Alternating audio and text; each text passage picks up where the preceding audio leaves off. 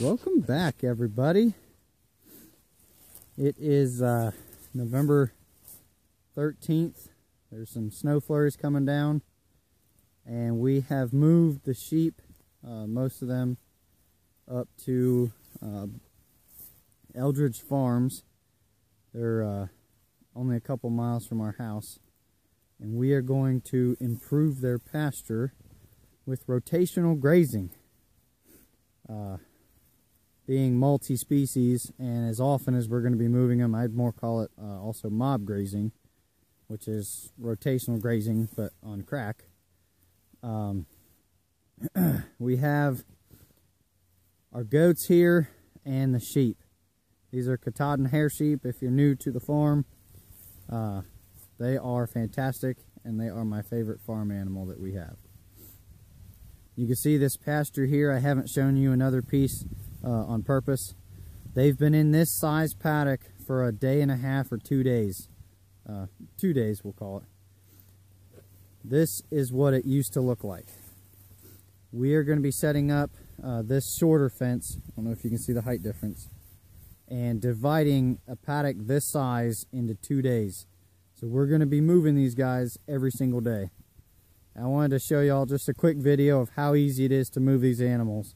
You would almost think they're trained to eat grass, that is. Oh, wait a minute, they are. So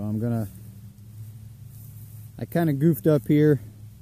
I have the end of one fence here and the end of the next internal fence up there, which could be a problem. So I need someone standing right here. I don't have anyone right now. So what I'm going to do is take this end section and just throw the fence in. Now the goats can see the passageway. The goats are going to go into the next section. Wish I could zoom out more instead of just having to stand right here. But I always put only one section in here for them to go right through. You can see some lambs jumping. Woohoo! They're so cool. I only give them one section to go through, which gives me an easier time to view them, make sure they're not showing any symptoms of parasites or limping or anything like that. These sheep are from the second flock that we had bought, so they have never been rotationally grazed like this. Most of these animals have. There's one or two that are joining from that new flock. But another thing I want to mention, we're moving them late in the day. It's getting below freezing at night, and I want to make sure they have a whole bunch of new, clean food in their stomachs going into the cold night. It's just a trick to make sure that their bodies stay nice and warm. A lot of producers do it. I haven't lost an animal doing it this way because of this, so I'm going to keep doing it. I'm going to abandon my post here.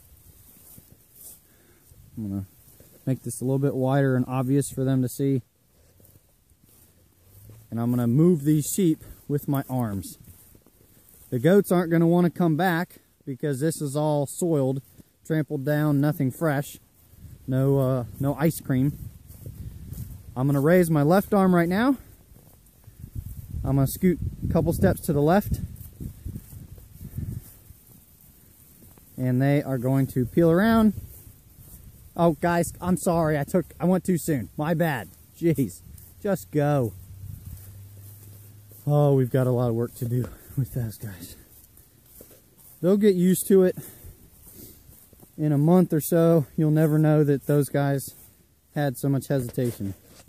But one funny thing that Justin and I have noticed with the goats, they love to eat the leaves.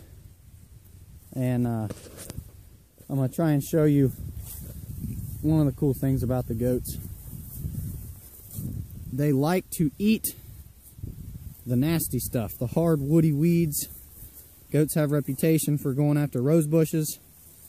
It is very well deserved. Sorry for the amazingly horrible camera work here. put that fence in so we don't have to chase any goats down the highway.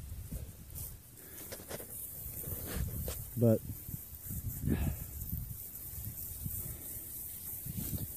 this black mama, Labrana James, she's the mother to Milkshake.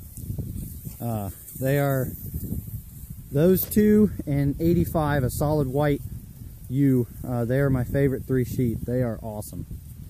Yes, because they are a little bit more friendly, but also their shape and yeah, just everything.